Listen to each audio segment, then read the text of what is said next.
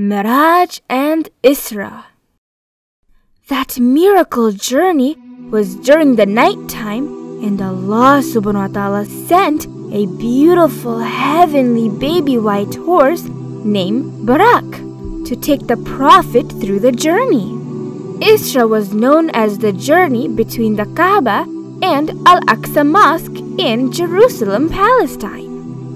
And the Miraj was known as the journey between Al-Aqsa Mosque and the heaven. Allah subhanahu wa ta'ala mentioned that night in Surah Isra verse 1, or another name of that surah is Surah Bani Israel.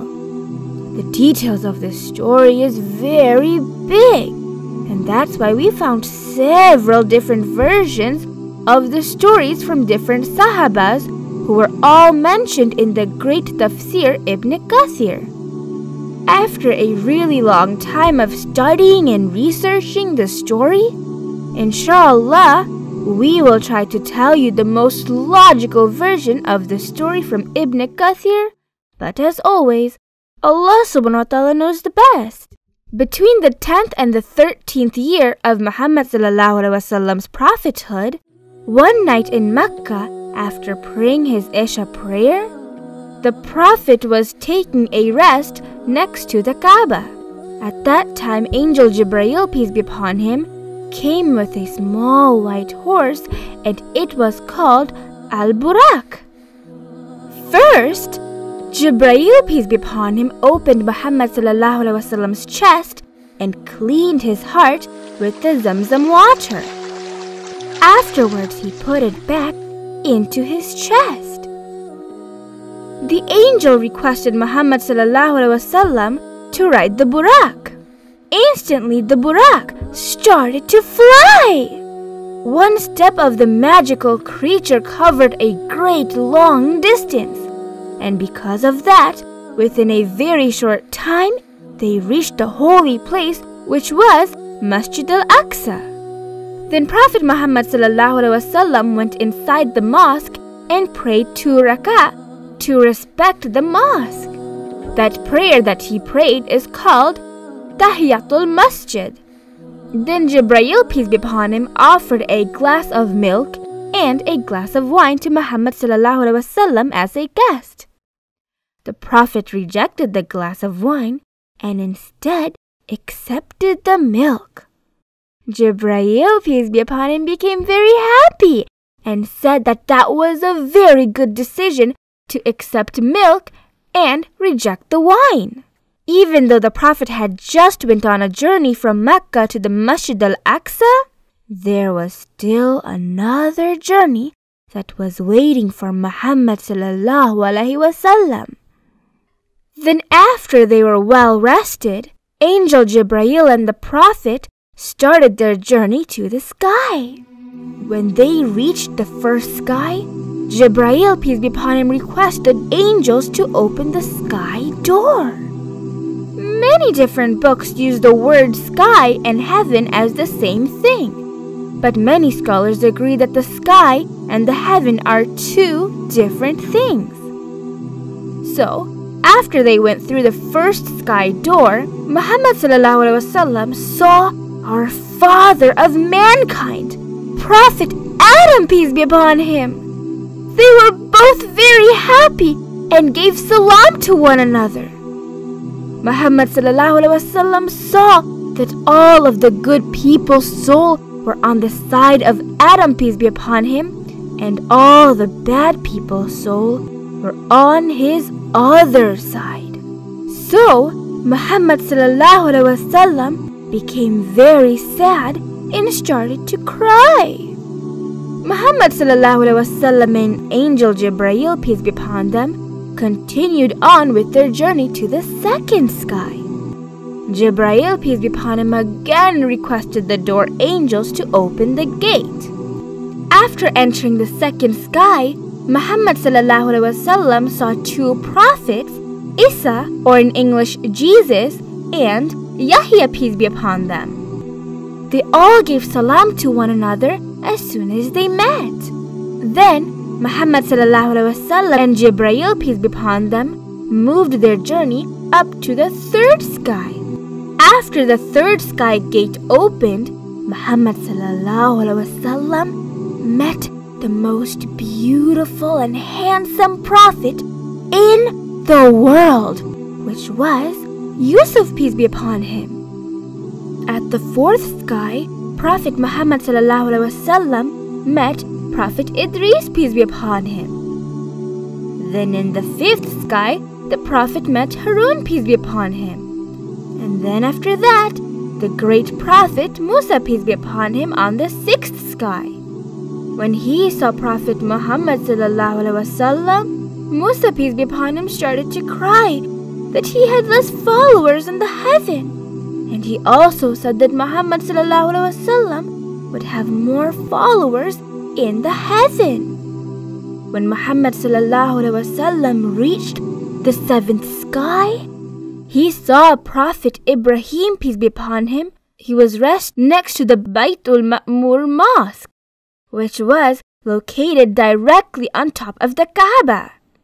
But every day, only 70,000 angels are allowed to pray in that mosque, and that is a chance that they only get once in their lifetime. How does the Baytul Ma'mur mosque look like? According to some scholars, Baytul Ma'mur looks just like the Kaaba. But Allah subhanahu wa ta'ala knows the best. After meeting Prophet Ibrahim, peace be upon him, Angel Jibreel and Muhammad sallallahu alaihi wasallam both went to the highest point of limit of all creation. And then they saw Sidratul Muntaha, which was the biggest tree in paradise. Its size of its fruits and leaves were extremely big. It was also covered by golden butterflies. It was so beautiful that no one could ever explain it. Over there, Muhammad sallallahu alaihi wasallam saw Angel Jibreel, peace be upon him, in his real form and shape. He was very big, and the Prophet saw that the Angel Jibreel had 600 wings. At that point, Allah subhanahu wa ta'ala talked to Muhammad sallallahu alaihi wasallam. According to some scholars, Angel Jibreel, peace be upon him, stopped there, and Muhammad sallallahu alaihi wasallam went beyond the tree to talk to Allah subhanahu wa ta'ala. But Allah subhanahu wa ta'ala knows the best. Did Muhammad sallallahu alayhi wasallam see Allah subhanahu wa ta'ala with his own eyes? No, Muhammad sallallahu alaihi wasallam did not see Allah subhanahu wa ta'ala.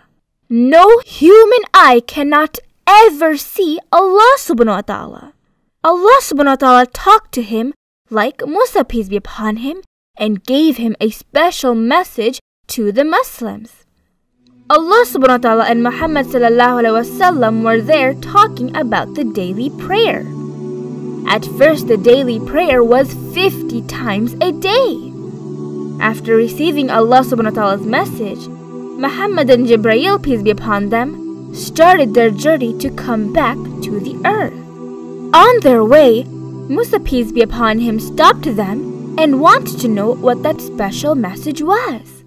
When Musa, peace be upon him, knew about 50 times daily prayer, he advised Muhammad sallallahu alaihi wasallam to go back to Allah subhanahu wa ta'ala and request to have a less number of daily prayers. Muhammad sallallahu alaihi wasallam did not know what to do. Then he turned to Jibreel, peace be upon him, for his advice. Jibreel, peace be upon him, told Muhammad sallallahu alaihi wasallam that he could go back and request for less prayers. So then he went back to the Sidratul Muntaha and requested Allah subhanahu wa ta'ala for less number of prayers. Allah subhanahu wa ta'ala accepted his request and lowered it to 10 times of daily prayer. And then the Prophet started their journey back to Mecca again. Again, Musa, peace be upon him, stopped them and advised him to request Allah subhanahu wa ta'ala to have less number of daily prayers. Muhammad sallallahu alaihi wasallam went back again and requested Allah subhanahu wa ta'ala for less number of prayers. This time, as a gift to Muslims, Allah subhanahu wa ta'ala gave only 5 times of a daily prayer. Again on the way, Musa, peace be upon him, stopped them and advised for less. Musa, peace be upon him, told that Allah subhanahu wa ta'ala wanted his people to do less, but still his people did not do their duties. At that point, Muhammad sallallahu alaihi wasallam did not feel comfortable to go back again and ask for less daily prayers. Suddenly, the prophets could hear Allah subhanahu wa ta'ala's voice. And then Allah subhanahu wa ta'ala told them that it was an easy order to follow for Muslims. Allah subhanahu wa ta'ala also said that if we pray our 5 times daily prayer, Allah subhanahu wa ta'ala will give us the same reward as praying 50 times a day. And his order was final. During the journey of the Miraj, Jibreel, peace be upon him, showed hell and heaven to Muhammad sallallahu alaihi wasallam. Scholars have different opinions about that, but Allah subhanahu wa ta'ala knows the best.